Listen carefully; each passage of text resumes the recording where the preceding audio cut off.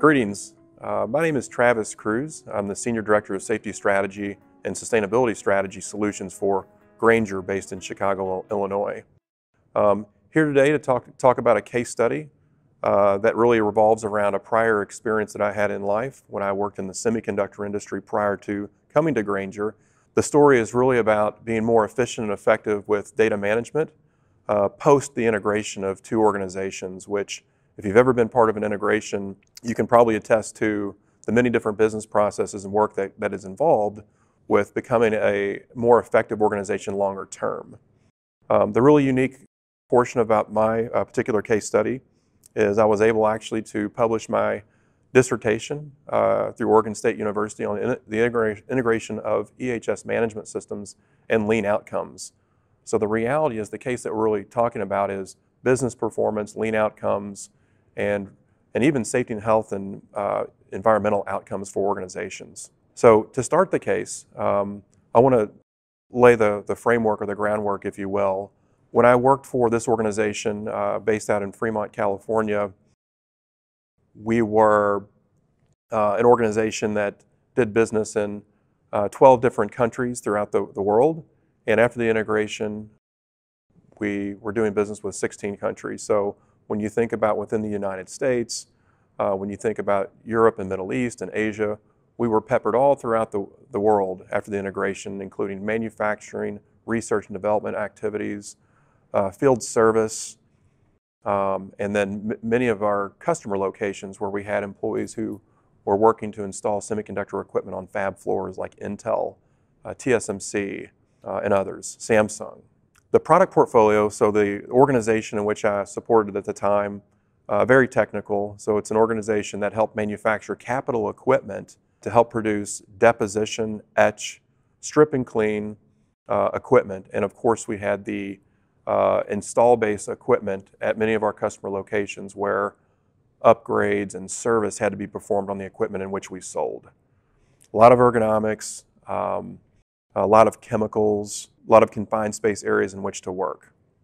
The problem statement associated with the case study, again, evolves around the integration of two organizations. So back in 2012, these two semiconductor companies merged.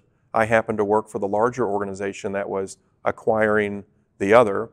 And part of the business benefit of doing this was to expand the product portfolio. So both organizations had existing EHS information management systems that differed widely.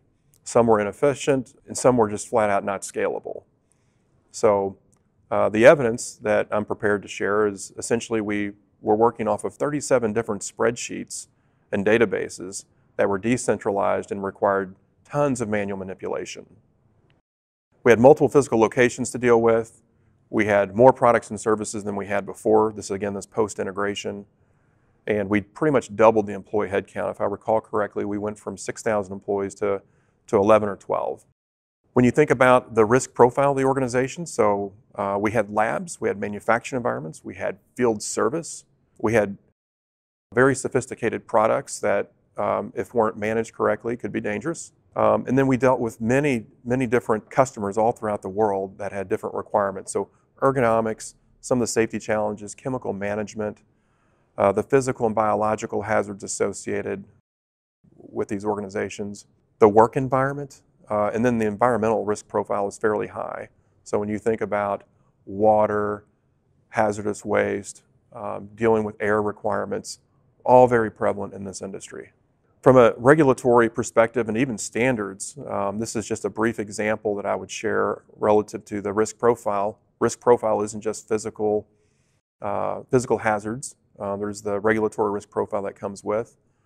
So many of the OSHA and EPA requirements in the United States and across the globe, the industry and consensus standards that the organization has to deal with. So when you think about the S2 requirements, for example, for equipment, EH&S that has to be managed and implemented into the products.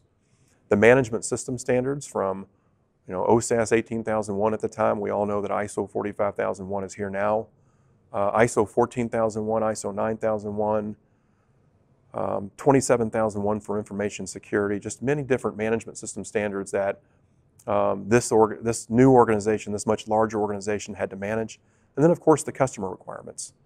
So many of the customer requirements in the semiconductor industry are fairly substantial. It's not uncommon at all for customers to audit capital equipment organizations in the semiconductor industry. And then the non-governmental organizations, right? So when you think about, at the time, it was the Electronic Industry Citizenship Coalition, the Carbon Disclosure Project, now known as the CDP, and then the Global Reporting Initiative on Sustainability. So just tons of requirements that have to be managed correctly and internal to the business. So as far as evidence, so earlier I talked a little bit about the 37 Excel spreadsheets. So you'll see where emergency response team events were captured, EHS inspections that take place. So think of cranes, hoists, hazardous material storage areas, all these aspects that require inspection. Relative to management review, we were generating PowerPoints to help communicate our key performance indicators, and it was just a lot. More evidence, so you'll see email follow-up of corrective actions after incidents that took place and root cause analysis was completed. You know, regulatory inspections from organizations like Coupa out in the West Coast or in California. Recordable injuries, first aids, and near-miss events, again, all tracked on Excel. And then inspection results or audit results from the EH&S team who were auditing to make sure the systems and tools that we had in place were effective. On the sustainability front, so aggregating and collecting sustainability data, natural resource usage, and then putting together the performance metrics for the organization and ensuring that you're on track. This was endless. So when you think about these multiple tracking mechanisms, EHS spent at the time, at least within this organization, 10 hours a week managing and reporting data per EHS team member, and that's a lot of time. So we knew very quickly that we had to get smarter and do something better with our information management to be more effective in our roles. So the solution was an integrated EHS management system. So we took into consideration at the time ISO 14001, OSAS 18001, and CC10, OSHA, SHARP, and VPP, those voluntary participation programs. And we essentially architected an integrated management system consisting of, planning, execution, validation, and rapid problem solve. Those are different terms than plan, do, check, and act, but we felt these were better terms that fit our organization. We had enhanced business processes, policies, and procedures. So at the time of integration, the policies and procedures that both organizations had were pretty much site-specific. So we corporate-fied, if you will, or made them more global in nature. Applied more focus on behaviors and management engagement and risk mitigation. So all good management systems have employer or worker participation and management engagement. So we really drove two aspects there. One was the SAFE campaign, Safe Awareness for Everyone. That was an acronym that we used to communicate lessons learned or industry trends, things that were occurring that we could learn from in the spirit of prevention. We also deployed risk management by walking around. So many years ago, I learned about safety management by walking around at Intel Corporation as a young safety engineer. And the reality is the industry has evolved. Safety professionals now manage environmental health and safety. And in many cases, security tends to pop up as well. So we formulated a management engagement and employee participation process called risk management by walking around, meaning when you get out on the factory or the factory floor at a customer location, your eyes and ears are open to the many risk factors that are applicable to EH&S, not just safety, as you can imagine. These are also known as Gemba walks for other organizations. When you think about the information management system that we deployed to help drive some accountability and compliance assurance, we deployed an SDS global management system. We had the EHS event tracking system, risk management by walking around that I just mentioned. These were all digitized, by the way. So we built a homegrown system to help accommodate these aspects, and what you're seeing here is a roadmap. Training, tracking, and reporting system, right, isn't good enough just to do training nowadays. You have to be able to produce reports that talk about percent completion and training effectiveness. Site incident prevention programs. These were systems to make sure that pre-task planning for big projects were done up front workflow was created for the right approvals within the organization, and all the right stakeholders were involved. Chemical information management system, pre-integration, our chemical management was done on an Excel spreadsheet, and when you think about all the regulatory requirements from Department of Homeland Security, Occupational Safety and Health, Environmental Protection Agency, all of the different reporting requirements based on threshold quantities of chemicals. The fire department wants to know where all your chemicals are stored. Good management systems need a good chemical management system to start with because of all the different aspects that are related to chemical management. Risk management by walking around and the safe go stop, giving employees the authority to stop work or to continue with work based on risk assessments.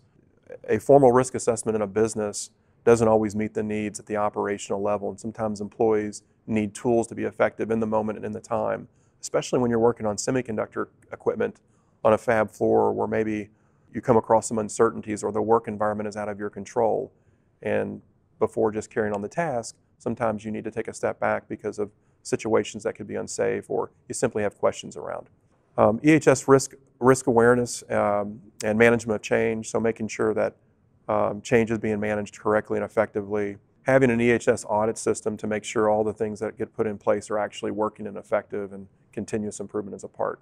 What you're seeing here is a dashboard that kind of articulates what this would look like when an employee shows up online to complete some of the tasks that you just saw on the dashboard.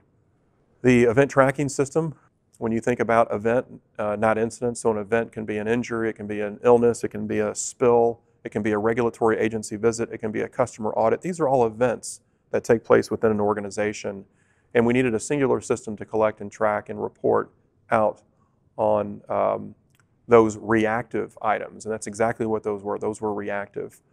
When you think about the risk management and accountability system, this was a tracking system to make sure that employees and managers were actively involved in the management system. We tracked items such as good catches. So if you're an employer or manager and you were inspecting the work environment and you did 20 inspections and you found nothing, red flags would get drawn and say, hey, maybe we need to do these walk-arounds together to make sure our hazard recognition eyes were seeing the same things together.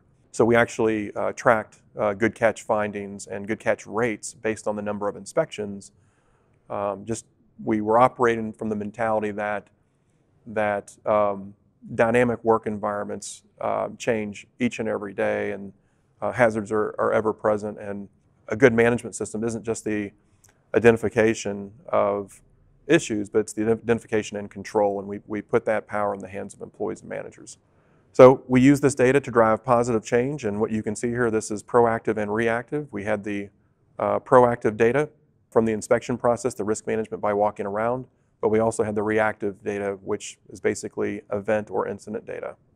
Example, the portal that we built internally to help with the workflow and navigate event reporting, causal analysis, corrective and preventive actions, and even governance, right? Part of a good management system is having governance around the severity of events and the recordability of events, and to ensure that root cause and other causal factors are truly identified.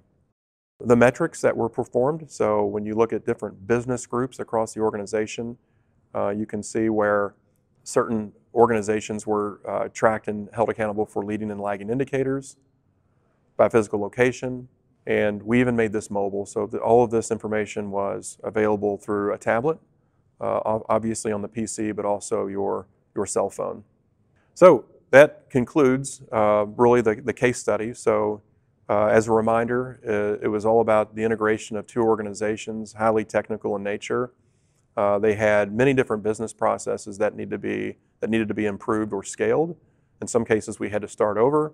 But one thing that we knew for sure is that we needed an integrated management system as well as an information management system to help us execute against our requirements, both customer, regulatory, and internal. And the end result was a more efficient and effective business process for the organization.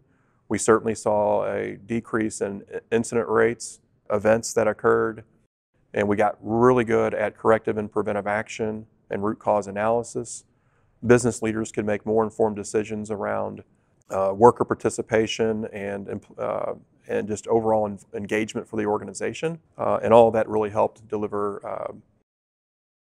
a great sense of pride for the organization, better business results. We even actually saw quality improvements along the way.